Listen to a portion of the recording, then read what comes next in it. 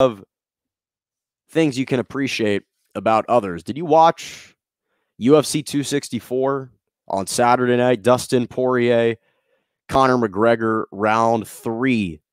Obviously, we know McGregor took the first meeting. Poirier took the second meeting just a couple months ago. And now this was the trilogy in Las Vegas, in T-Mobile Arena. And I've said this before.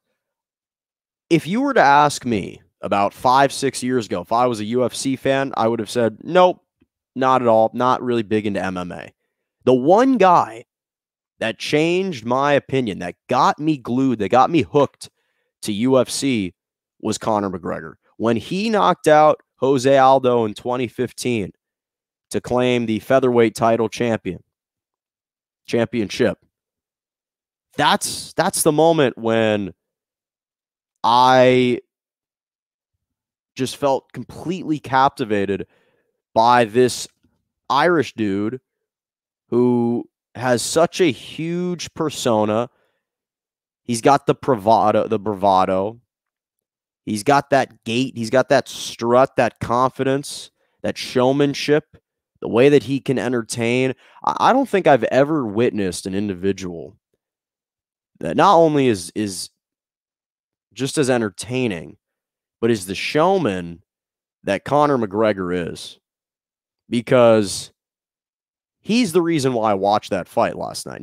Or a couple nights ago. No disrespect to Dustin Poirier, who is tactically a really, really solid UFC fighter, really an MMA fighter. He is a brilliant, brilliant fighter, a great fighter, no question about it. But the draw to me is Conor McGregor, and no one can sell a fight, whether it's selling a fight, whether it's selling a pre-game introductory press conference. No one sells it better than Conor McGregor. But if you remove all the showmanship and you unpeel the skill sets of both of these guys, Dustin Poirier was absolutely fantastic yesterday. He's a couple days ago. He's the real deal, Dustin Poirier. He's versatile with his jiu-jitsu background and his black belt. This guy can grapple. This guy can stand up and fight. He can take leg shots. And what I loved about him was the approach coming into this fight. Two very different approaches. You had Dustin Poirier that was much more relaxed, buttoned up, wasn't trying to get into the verbal confrontation and altercations. He was about being there to do his business, to do his job, stay locked in, and see where the chips fall. Where you had Conor McGregor, who actually looked very dialed in right from the beginning. He was very outspoken. His trash talking, of course, on point, as it always is. He's a provocateur, trying to provoke Dustin Poirier. And the thing is, one of the things that makes UFC special is the fact that once you get inside that cage, talking goes out the window. Show me, don't tell me. Actions speak louder than words. You can throw out all the trash talking because this is you versus me, mano a mano, inside the cage. And it's one of the few sports, obviously, just like any competition, you have athletes that are extremely competitive and want to win. But there's something about the UFC when you strip guys down to their core and you challenge them, where you've got guys that have legitimate vitriol and legitimate disdain for the guy that they're facing in there. Other sports claim they truly hate their opponents. UFC, you sometimes have matchups where you got guys that respect one another as fighters but want to knock each other out. Then you got those UFC fights where you have two guys who don't respect each other at all. They literally want to rip their guts out. They want to eviscerate their opponent in public, and they want to send them on a stretcher. Now, some guys actually verbalize that, which is what Conor McGregor did, and others are kind of just more about being about it and seeing what happens.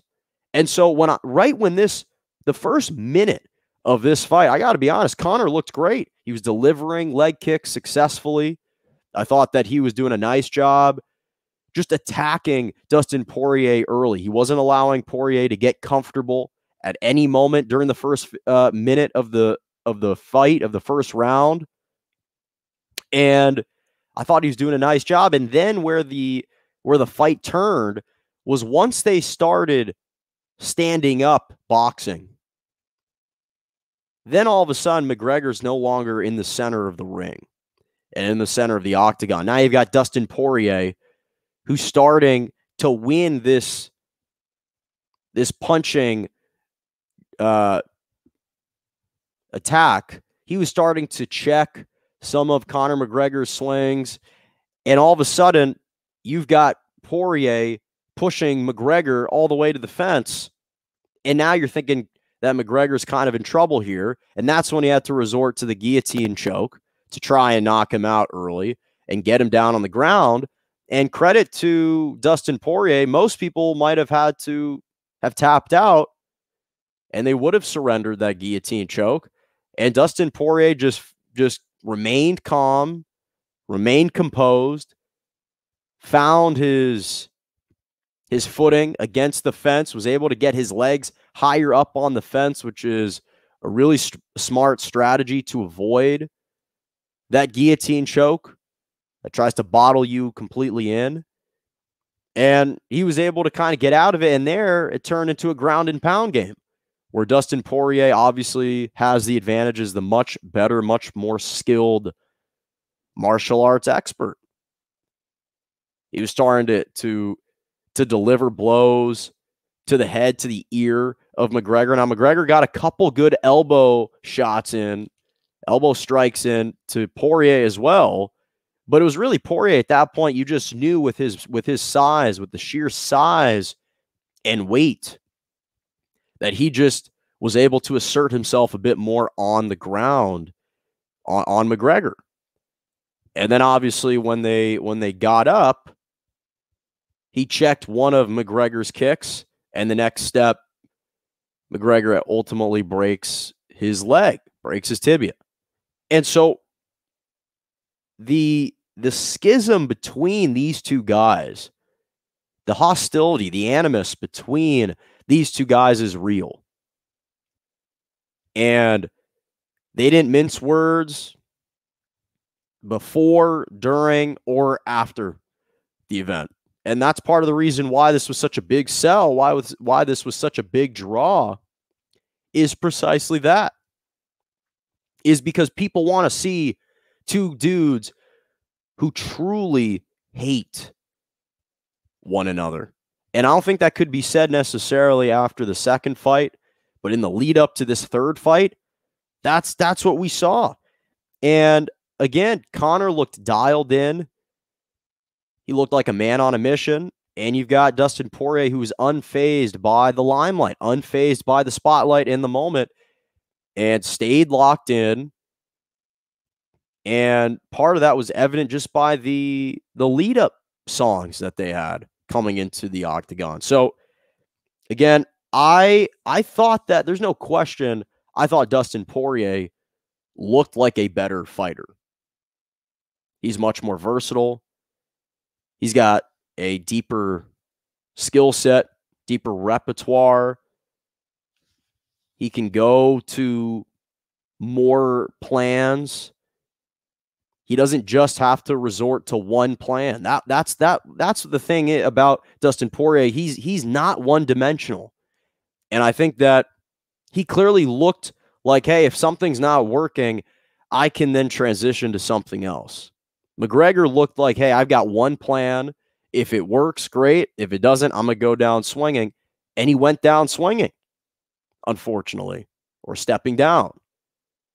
So I will say this, that with that being said, with the fact that I think Dustin Poirier clearly showed he's the better fighter, I don't think that Conor McGregor is washed up. I don't think that he fought uninspired or unmotivated, or that he lacked the hunger necessary to be successful in a fight of this magnitude. I don't think he lacked that hunger at all, which is what other people were claiming. When you make $400 million, sometimes you lose that edge, that chip on your shoulder that Dustin Poirier hasn't experienced yet, so he can still summon up. But I didn't see that with Conor McGregor. I just saw a guy that was facing an opponent at the top of his game, who's much more versatile right now, who's gotten more experience in currently. He's had more run-in. He's had more fights leading up to this one. He looked like the sharper fighter. McGregor hasn't fought since fighting Poirier a couple months ago. And then prior to that, he hadn't fought for a couple years when he beat Cowboy Cerrone. And then it was Floyd Mayweather. And next thing you know, it's 2017, 4 years ago. So I just, the only thing was that it was such a disappointment that the fight ended so soon. It was such a shame that it ended so quickly in that fashion. At the end of the first round, I really felt like if McGregor could have gone it somehow, if he didn't break his leg and he could have gone it into the second round, I thought that his corner, they could have talked about some different tactics because it was very entertaining. And to be honest, sure, I gave the edge to Poirier, but the scorecard would have been pretty competitive. I think that the scorecard would have reflected the competitiveness that was shown through the first 5 minutes. And it's a shame that we were deprived of more. And then it was only fitting that, of course, at the end of this, you had Dustin Poirier basically saying in a post-game interview, I wish I could have finished him with a proper 2 as a reference to his whiskey company, Proper Number 12. So I just thought, again, clearly there was no love lost. Clearly these guys have legitimate animosity towards one another. And in the fight game, that's kind of what you need. And that's kind of what you appreciate the most.